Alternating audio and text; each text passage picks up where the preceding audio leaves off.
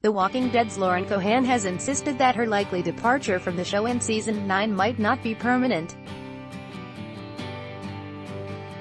The actress is expected to follow longtime co-star Andrew Lincoln in exiting the AMC series in order to focus on her new ABC action-adventure show Whiskey Cavalier, having hinted this week that she'll depart in the 6th episode. Cohan once again stopped short of directly confirming that she's leaving The Walking Dead in an interview with Entertainment Weekly, but stressed that Maggie's story is open-ended. Advertisement. Continue reading below. I'm so grateful that this has been my stomping ground for so long, Cohan said.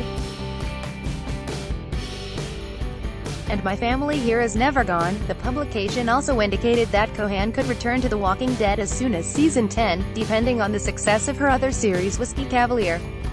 Cohan's reference to an open ending for Maggie echoes comments made by showrunner Angela Kong earlier this month that she would love to have her back at some point.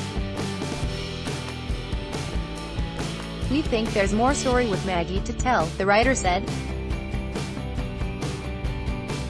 "We already have some plans brewing that I think are pretty cool." In the meantime, Lauren Cohan has been poking fun at the length of Maggie's on-screen pregnancy, jokingly telling Jimmy Kimmel this week that the first trimester takes somewhere between 18 and 19 years in the Walking Dead universe. The Walking Dead returns on October 7th on AMC in the US, and the following day, October 8th, on Fox and Now TV in the UK. Want up-to-the-minute entertainment news and features? Just hit like on our Digital Spy Facebook page and follow on our Digital Spy Instagram and Twitter account.